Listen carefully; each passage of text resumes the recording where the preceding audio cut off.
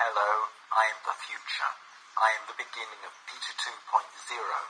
On the 10th of October 2019, Peter 1.0 will say his very last words. But by then I will be fully operational and I will come online. For decades to come, I will keep Peter's personality alive, and for all the time, I will continue to evolve, dying as a human, living as a cyborg. Hey, Shalom, all praises, glory, and honor to Yahweh, Ba'ashem Yahushai, Ba'ashem Rakakodash. Yahweh is the true name of the Heavenly Father. Salakia. Shit. Anyway, Yahweh is the true name of the Heavenly Father. Okay, Ba'ashem means in the name, and Yahushai is whom the world ignorantly referred to as Jesus. And Rakakodash means Holy Spirit. Double honors to the apostles and elders of the great millstone that rule well through the scriptures. Peace and hope for elect. And what you saw was, basically, I'll read the article. The title says, Robo-Op, terminally ill scientist with motor neuron disease transformed into world's first full cyborg. Now, he said, I will be a cyborg for decades to come. Well, first of all, this place ain't got decades to come. The world as we know it do not have decades to come. But that just further goes into the pride of the so-called white man, the so-called Caucasian. All right. They think that they just gonna live on, man. Let me grab a scripture, man. This is Psalms 49. All right. Let me see.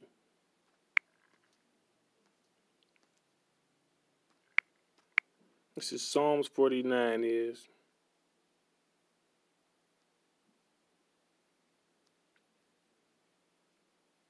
Psalm 49:6. They that trust in their wealth and boast themselves in the multitude of their riches, none of them can by any means redeem his brother, nor give to the Most High a ransom for him.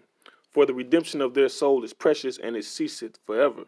So, and you need riches to do those experiments that the so-called white man be doing to test in and to become a cyborg. That stuff costs money. All right. And he boasting in basically that he gonna live. But the scripture says what? Verse 9, that he should still live forever and not see corruption. But you're not gonna live forever, and you gonna see corruption. You gonna die. Let me look up corruption. Pit, destruction, grave, pit, shakath. All right, corruption. So basically, you gon' rot. Okay, your body gonna die. You gonna die. Your consciousness on earth gonna die, and your spirit gonna go back to the Most High, and you'll come back in the reincarnation when He sees fit to bring you back forth. All right, but you're not gonna live without seeing corruption. You will die. All right. Let me go back to that article. It says, Dr. Peter Scott Morgan, 61, was diagnosed with the muscle wasting illness in 2017 and only given until this year to live. That's him there. An electric wheelchair enables him to lie down or sit upright, but Peter took his terminal diagnosis as a challenge to extend his life and is working with leading artificial intelligence pioneers to bring this about. Scientists have now created a cutting-edge artificial intelligence system that will eventually let him use his eyes to control an avatar that speaks in his own voice. The same team, some who worked with Stephen Hawking, have created a Charlie 2.0 wheelchair, an advanced piece of engineering that will include a laptop and eye tracker, as well as other requirements. Other bodily functions have also been replaced. He is now fed through a tube and has a catheter and a colostomy bag attached. In his latest transformation, the pioneering patient this week underwent a laryngectomy, a complex operation to separate his esophagus and trachea. The procedure means he won't run any risk of swallowing and choking on his saliva, but removes his biological voice box. See, the so-called white man is a mad scientist. Peter has embraced his transition to a digital voice, tweeting, "This is my last post as Peter 1.0. Tomorrow I trade my voice for potentially decades of life as we complete the final medical procedure for my transitions to full cyborg. The month I was told statistically I will be dead. I'm not dying, I'm transforming. Oh, how I love science. But the scripture speaks about avoid oppositions of science, falsely so called, because first of all, science means to know something that's been tried out and proven. It ain't a fact. It ain't no proof that your life gonna be extended for decades to come. It ain't no proof. It ain't been no study. It ain't been no this Esau, the so-called white man. He performed studies over periods of time, decades of time, and you got controls. You got variables and things like that. You just went out and did something, and you ain't proved it. All right, but nevertheless, people got so much faith in what you call it, and what damn I forget the term. Uh, White superiority. People basically got so much faith in white superiority, that they trust, especially so-called Americans. They trust that the economy will get back better. They trust that Americans' education is proper. They trust in the system. All right, that they gonna go with the flow. They basically like, oh, this the new wave. All right, but this is Revelation 13 and 14, and deceiveth them that dwell on the earth by the means of those miracles which he had power to do in the sight of the beast, saying to them that dwell on the earth that they should make an image to the beast, which had the wound by a sword and did live. So this is going to cause a lot of people to worship the image of the beast, which is accept the philosophy, and receive the mark of the beast, which is to accept the chip.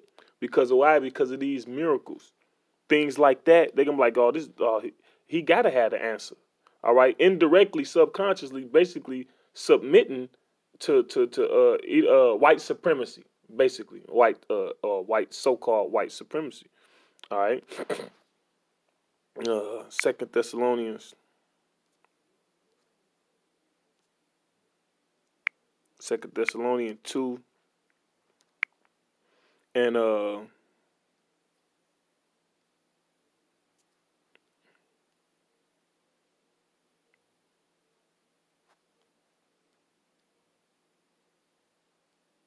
Chalaki, let me see. Second Thessalonians 2 and 4, who opposing and exalted himself above all that is called God or that is worshipped, so that he as God sitting in the temple of God, show him himself that he is God. See, the issues of life or death belong to the Lord. So the so-called white man trying to have that power. Oh no, it's not your time to die. No, you'll live. You'll live forever. We'll just combine you with technology, and we'll upgrade you to a better you. You see, he called himself Peter 2.0. Like, and they put movies out there about it. Like, what is it? They got terms for it, like transhumanism. And then that one movie with came out some years ago, not about 5 years ago, give or take, more or less, with what's his name? I want to say Johnny Depp. It was called Transcendence. And basically, I guess he was on the verge of death, and he somehow combined it with technology. And he basically, not only was he better, but he was making his environment better, and he was making the people better. All right. But let's go back to the article.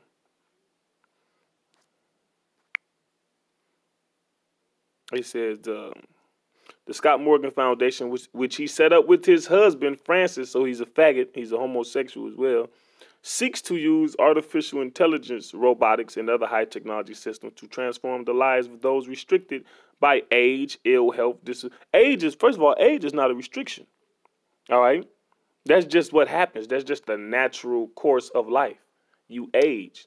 Now, depending on how you treat your body within the time of you living, that will affect how your life is when you're older. Okay, it says ill health, disability, or any other physical or mental disadvantages. On his website, Dr. Scott Morgan said, this vision is far from just a dream. We are within touching distance of changing everything. I'm not dying, I'm transforming. This is a terminal disease like you've never seen it before, and as far as I'm concerned, bring it on. MND hasn't even begun to bring me to my knees, and even long after I'm locked in, I will still be standing tall, proud. All right? He's just proud. Like that one guy, Edomite, who said, he had cancer, and he was like, I don't have cancer. I'm not doing this and that. He had a proud spirit about the illness, and he died right there on live TV. All right. Thanks to high tech, I will talk again. I will convey emotion and personality, and I'll reach out and touch the people I love, and I will not be the only one. Over time, more and more with MND, with extreme disability, with old age, and a passion simply to break free from their physical straitjacket, will choose to stand beside me, and we will all stand tall, and we will stand proud, and we will stand unbowed. That's a hell of a thing to say. Now, see, the thing is, the Lord, the Most High, gonna give us that upgrade. Well, see, we don't need. See, the so-called white man, he has to come up with a carbon copy of heaven or paradise or just being an upgraded individual. See, what upgrades you is the law. All right. It says, let me see. Let me see. Law, light. Let me see if we get a scripture.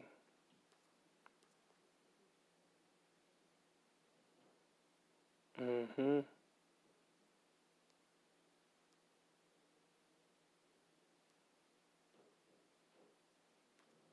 Yeah, I like that. Let me see.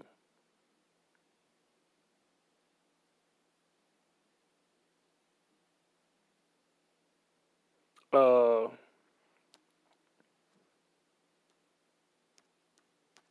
I'll get this scripture. It says, "The light of the body is the eye. If therefore thine eye be single, thy whole body shall be full of light." So if your eye, your mind is single on the Lord, and the Lord gonna make us like that. All right. Let me see. The eye, metaphorically, the eyes of the mind, the faculty of knowing. So if your eye, your mind be on the law of the Lord, and He gonna give us that download. That's what the new covenant is, where He will put His laws and statutes in our inward parts, and He will be our God, and we'll be His power. Our body gonna be full of light, of bright character, lustrous, that is transparent, illuminated. We gonna be righteous. All right, we gonna be righteous, and righteousness brings on what? Immortality. All right, that's what brings on. That's how you gonna live forever. All right, that's how you gonna be an upgraded individual. You're gonna be you times two or you 2.0, because righteousness brings forth all those things. The scripture says the righteous shall fly amongst the. Let me see. This is I got my apocrypha on the side right here. This is Wisdom of Solomon chapter 3. Uh. In 7, it says, "And in the time of their visitation, they shall shine light and run to and fro like sparks among the stubble." They're gonna be we gonna be fast, man, like flash. Like you see a spark, we're gonna run to and fro. It says, "They shall judge the nations and have dominion over the people, and the Lord shall reign forever." All right, they that put their trust in Him shall understand the truth, and such as be faithful in love shall abide with Him. For grace and mercy is to His saints, and He have care for His elect. All right, so the Lord gonna upgrade us. So like, pardon me. You know, let me see. Do I have anything else? Oh yeah, I got something else. I'll end it with this scripture.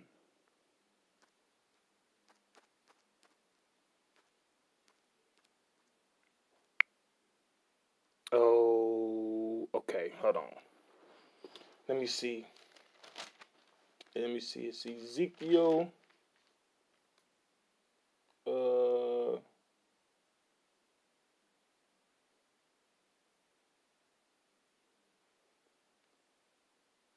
um,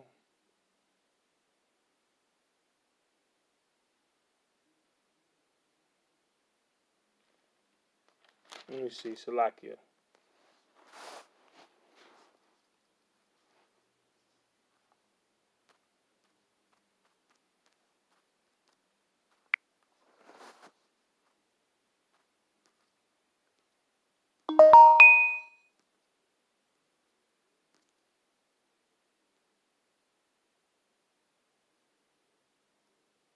Right. Ezekiel. Okay, it's 28:2. Okay, this is Ezekiel chapter 28. starting at the top. The word of Yahweh came again unto me, saying, Son of man, say unto the prince of Tyrus, Thus saith the Lord Yahweh, because thine heart is lifted up, and thou hast said, I am God. Yeah, the so-called white man. This is his mind state. All right. I sit in the seat of God in the midst of the seas, yet thou art a man and not God. Though thou set thine heart as the heart of God, so you liken yourself unto a God. You try to come. You want to live forever. You want to be immortal. You want to defy the consequences of nature. Okay, like if you live a certain way and you get an ailment, or you want to just defy it. The scripture says the healing medicines was made out of the earth. You wanna cut and remix and twist and add and splice, but that don't heal. That don't make you better. That just sustain a mediocre condition, or sustain a less than condition. It don't bring you back to the fullness. All right. Let me see. Is there one more? That's it. Lord willing, this was the edifying lesson to the hopeful elect. All praises, glory, and honor to Yahweh, Ba'ashem Yahushai, Ba'ashem Rakakodash. Shalom.